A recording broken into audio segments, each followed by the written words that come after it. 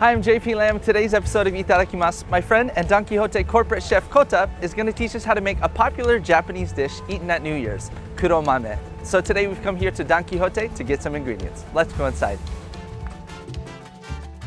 黒豆の材料は黒豆、砂糖、醤油。 Alright, so today we're making kuromame, which are sweet and a little bit savory, and Japanese people think they're good for your health, and that's why they're eaten on New Year's Day. Kota-san, where do we start? まずは煮汁から作りましょう。鍋に調味料を入れて沸騰させます。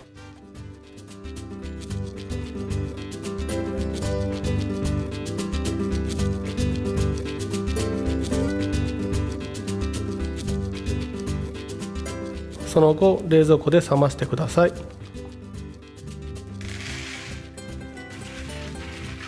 黒豆を軽く洗って先ほど作った煮汁につけて8時間ぐらい戻します。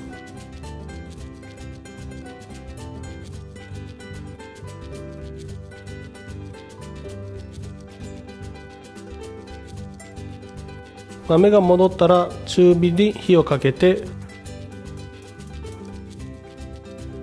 日本では錆びてる釘とか、鉄のものを入れて煮込むんですよ。なんでですか？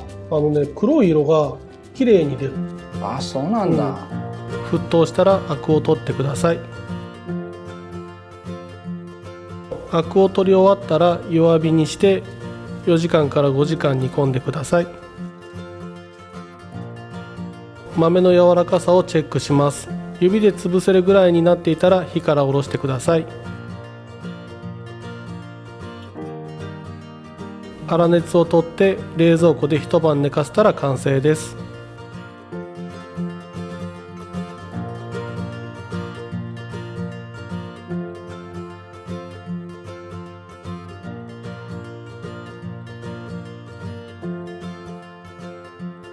Wow, Kota-san, this looks great. May I try?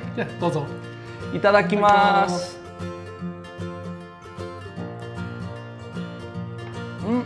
美味しいです。ありがとうございます。It's got a nice sweet flavor with a savory aftertaste, and it's easy to make but takes a little time, so make sure to pick up a recipe card in your local Don Quixote store leading up to this New Year's. I highly recommend you try Chef Kota's kuromame. Until next time, I'm JP Lam. Bye-bye. Bye-bye. This episode of Itadakimasu is brought to you by Don Quixote, your one-stop shop.